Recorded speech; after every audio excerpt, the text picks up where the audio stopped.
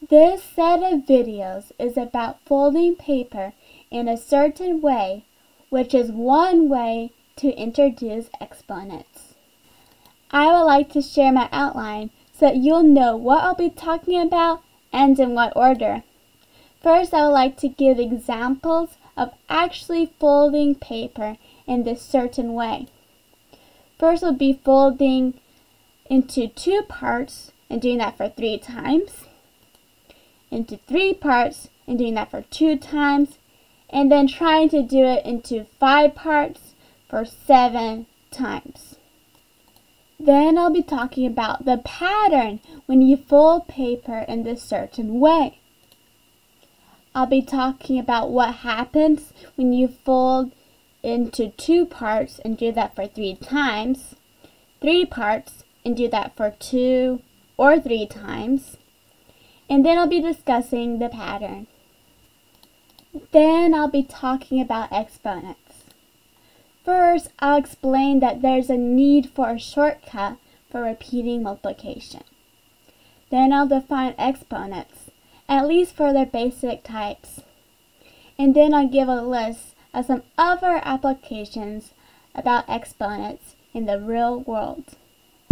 I am going to be folding this piece of paper into 2 parts for 3 times. So this is the first time I'm folding this piece of paper into 2 parts. Here is the second time I'm folding this piece of paper into 2 parts. And lastly, here's the third time I'm folding this piece of paper into 2 parts. Now, please predict how many sections will be created by the folding, and why do you think so? Okay, now I'm going to unfold this piece of paper.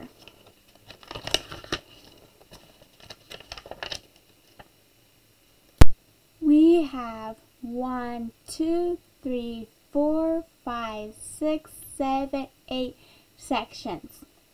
In this example, we folded the paper each time into 2 parts. We did this for a total of 3 times. And we ended up with 8 sections. In this example, I'm going to be folding this piece of paper into 3 parts and do that for a total of 2 times. So I'm switching the numbers 2 and 3. Here for the first time.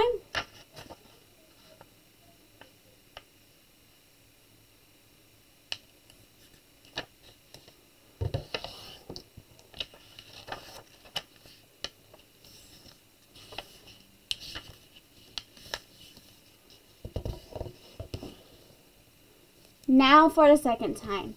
So I just fold the piece of paper 1 time into 3 parts, and now I'm going to do it for a second time.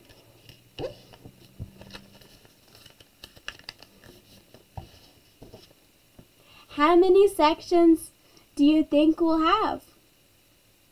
Now let's unfold the piece of paper. We have 1, 2, 3, 4, 5, 6, 7, 8, 9 sections. In this example, we folded the paper into 3 parts each time. We did that for a total of 2 times. And we were left with 9 sections.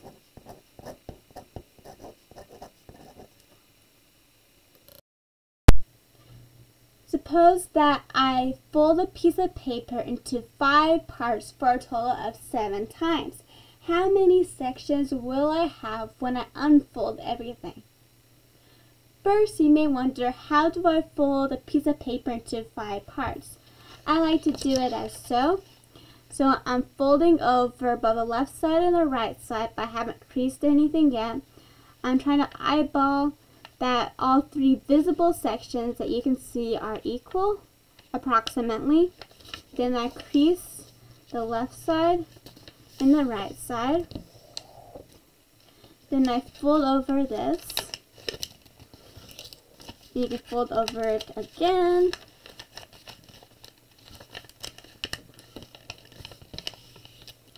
And then just to check, when we undo it, indeed we do have 5 sections.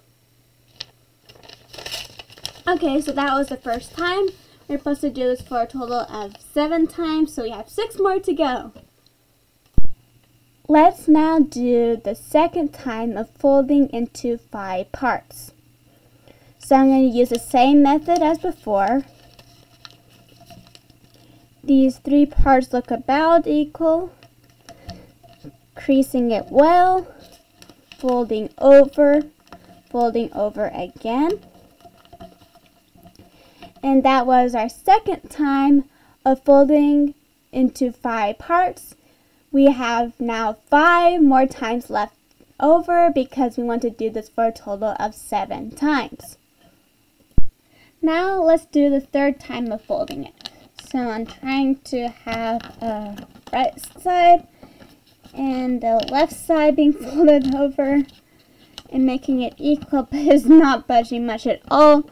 And there seems like there's no way I can do the 4th, 5th, 6th, or 7th times of folding over. So it seems like I cannot use this piece of paper to find out how many sections I would have if I folded a piece of paper into 5 parts for a total of 7 times.